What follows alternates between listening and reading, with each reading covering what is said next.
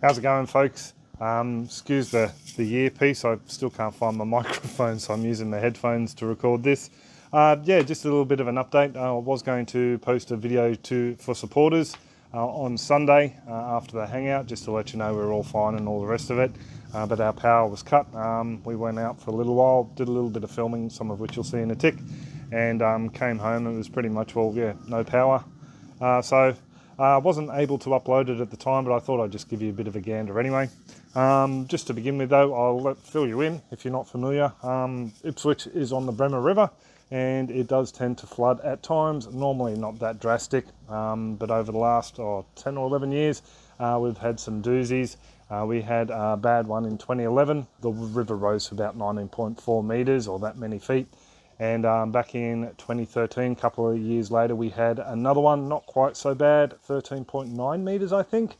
So it's just one of those things. When you live on a river system, you've got to be aware that there is flooding.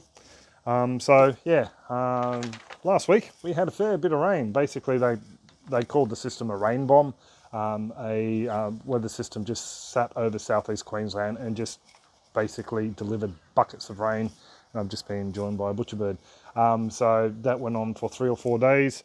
And on the 26th, it pretty much all the water hit Ipswich pretty hard down the system. We ended up with 13 something metres, and that's pretty much all where this bit of vision is shot. We were in the underground car park at the local shopping centre we affectionately call River Stink or Riverlink. And yeah, it was pretty obvious then that we were going to have at least some sort of flooding. We did hear on the news though that we weren't supposed to be getting much more than the 2013 flood of around about 13.9. I have an alarm going off, just excuse me. But it ended up climbing a little bit further than that. Down the end of our road at that point in time, the water was just over a small section of the road and the playing field, so we weren't too concerned, especially after hearing what we heard news-wise. Then the next morning, on the 27th, around about midday, the river peaked at 14.3 metres, which is pretty much when I shot this footage here, when we went down to check out the boat ramp. That is Kira and Bianca saving earthworms. And this is the Bremer River. This is Fitzgibbon Street, the street we were staying on while the house was being renovated.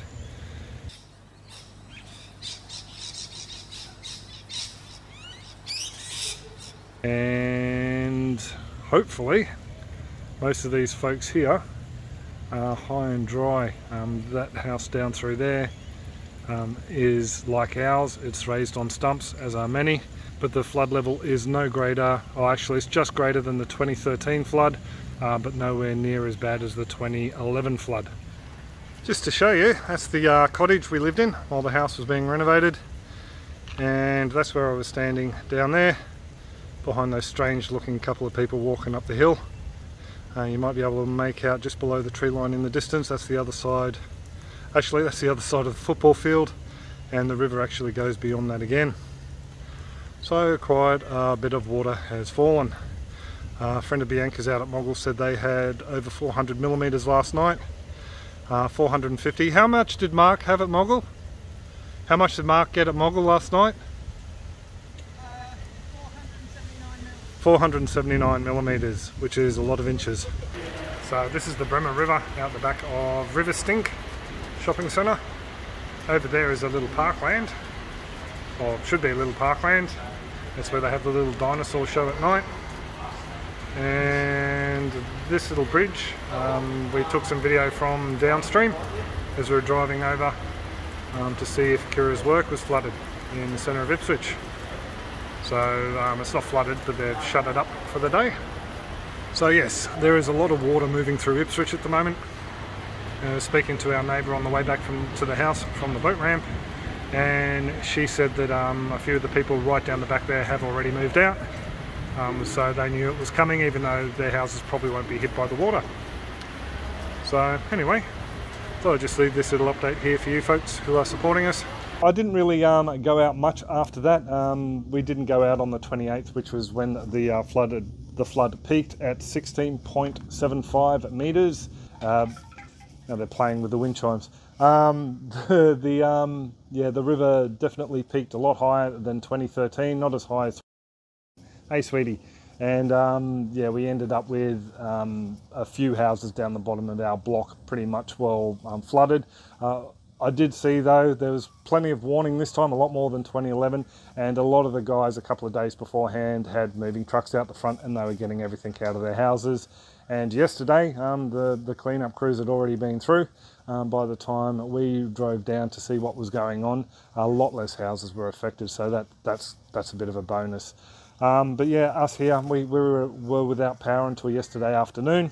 And yeah, had a bit of an interesting time with not having any power for a number of days because my batteries wouldn't have held out that long.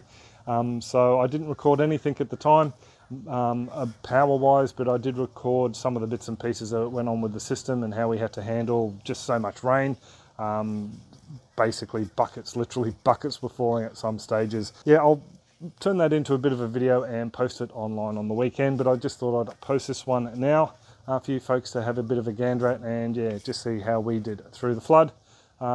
There's actually another video I shot but never got to put up from last week, so I might pop that up a little bit later this week, just looking at the butcher birds and the state of the yard, which, just flip the camera around, hasn't really changed much except the grass has got a little bit taller, and we built a little bit of a tent canopy to go over the top of the generator in case we ended up getting any more rain, but you'll see that on the follow-up clip.